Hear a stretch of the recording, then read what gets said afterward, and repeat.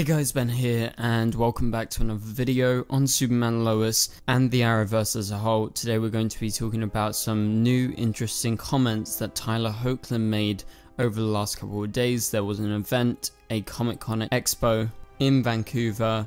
This is where we're getting the comments from, and the link will be in the description below to the site where I got the comments from. So without further ado, if you do go on to enjoy the video, please be sure to leave a like and a comment and subscribe and turn on notifications so you don't miss any DCTV videos later this year.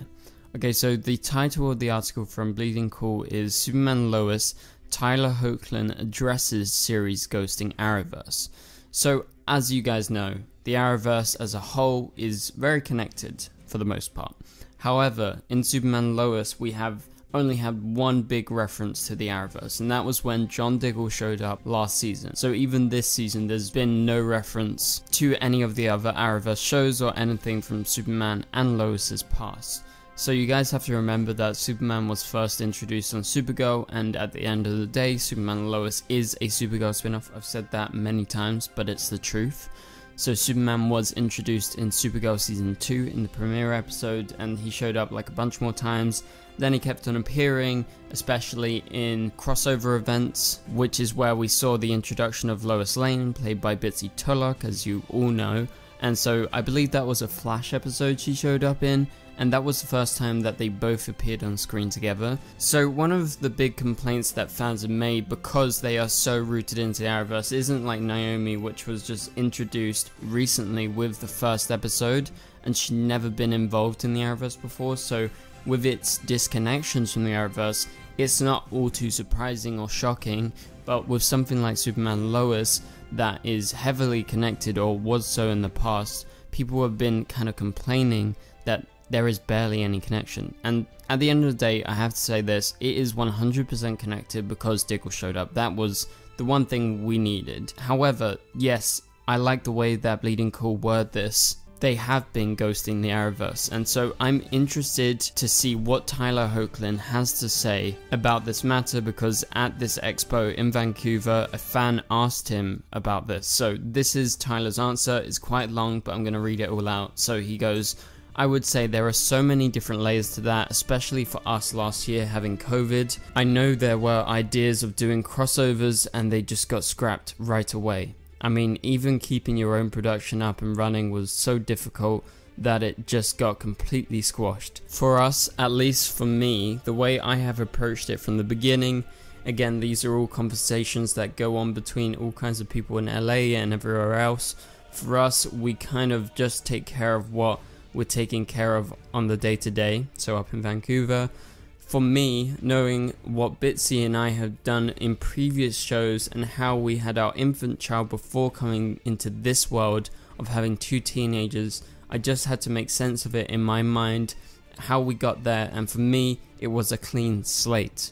Because otherwise I'd be asking questions like, what happened to our infant child? Hoechlin explained. So let's break down this bit first, and then we'll go into his later comments, because there's another paragraph in regards to what he says.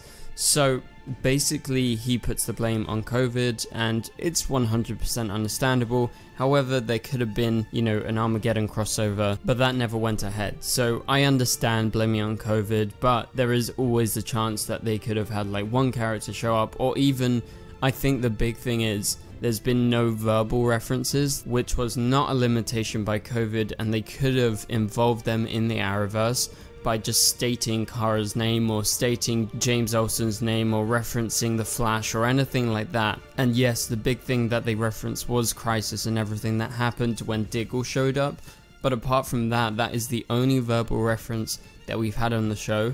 So I think the idea of blaming COVID for the whole show's neglection of the Arrowverse and ghosting it isn't actually a very good explanation, but it's a good explanation for why there haven't been any physical crossovers, but that doesn't excuse references. So I do think it's actually them trying to separate themselves from what came before and start with this new clean slate, like Tyler said. So he had to look at it in terms of, he was starting with a new clean slate because he would be asking these questions like, what happened to their infant child? Why do they have two teenagers? Well, I'm sad to say, but that is the questions that the Arrowverse fans have been asking, because there has been no concrete explanation as to why they retcon all of this and why they've been changing things.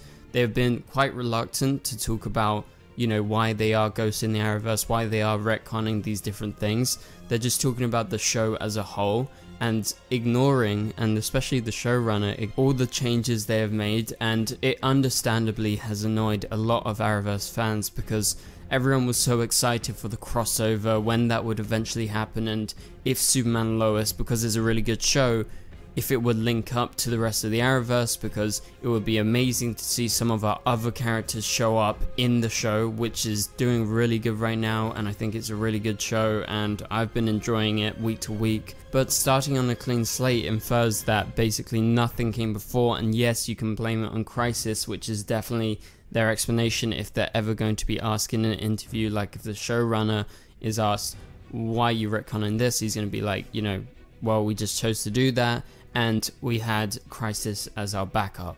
What do you think about this? Let me know down in the comments below. Let's go ahead and move on to Tyler's next comments. So for me, just to clarify and make it easier for me to get into what we were doing, I just cut it and started over. So he completely erased in his mind what he did on Supergirl, what he did in the crossovers. So he's basically saying none of that existed in his mind, and that's how he started Superman and Lois.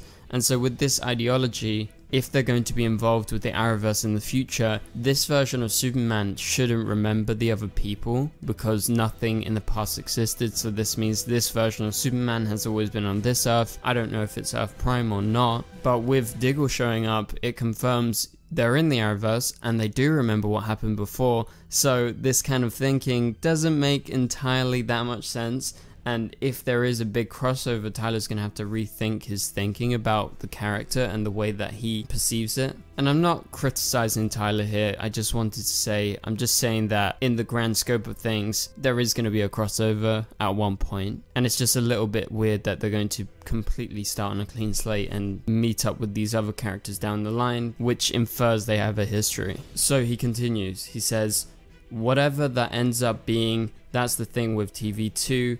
With film, you know where you start, you know where you finish. With TV, it's constantly evolving, so it might be one thing today and it might be something completely different tomorrow or next week or a year from now. So to say anything definitively, I know it's always annoying that we don't do it, but it wouldn't be doing it justice at all because you don't know. It's never like a final answer until the show is over and then you get reboots. Hey, it never ends.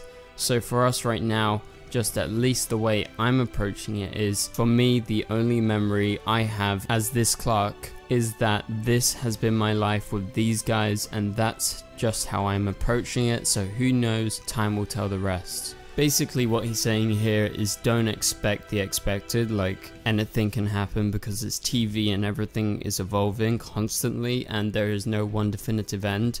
So what he's saying is there is always the chance that Superman and Lois is going to cross over with the rest of the Arrowverse again, and he's confirmed there's been talks over the last couple of years for more crossovers, and that's probably going to happen next year because it's the Arrowverse's 10th anniversary, so you would suspect they're going to be planning a big crossover at some point, and Superman would probably be involved in that. So for now, this is the way that they've approached this show. They've started on a clean slate, and that's why you're not getting references to Supergirl, to these other shows.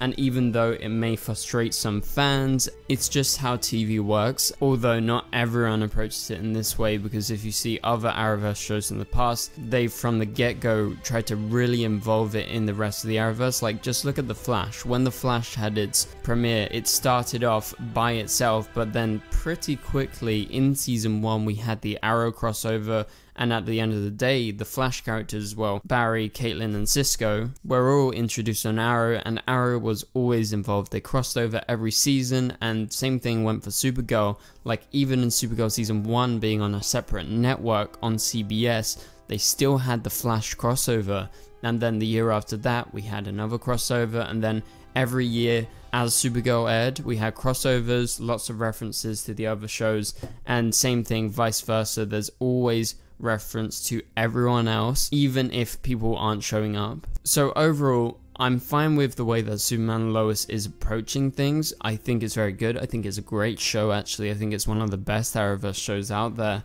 However, I do think it's a bit of a shame that they are kind of distancing themselves away from the Arrowverse, but I do have hope that they're going to rejoin the Arrowverse and revitalize all the fans' relationship with the show, because it's going to be epic. It's going to be awesome when you see Superman and the Flash finally cross over once again, because at this point it's been a couple of years. Yes, Armageddon was big on the Flash, but that didn't involve Superman, and it was quite restrictive as to who showed up. It was just like a couple of characters or one character from a specific show. But definitely be on the lookout for next year. I'm sure some news is going to come out pretty soon, especially as we head towards the CW upfronts, where they'll definitely announce if they have anything big planned for the Arrowverse's 10th anniversary and a potential future crossover. So that's about it for this video, guys. Thank you guys so much for watching. If you did enjoy the video, please be sure to leave a like and a comment. It really helps out the channel. Also subscribe and turn on notifications if you're new to not miss any future videos. Reminder to you guys, The Flash is coming back this week along with a new episode of Superman and Lois, so be on the lookout for videos when they come out. Also, please be sure to click on the top right corner of the screen to watch my latest video, and for now, I'll catch you guys later. Goodbye.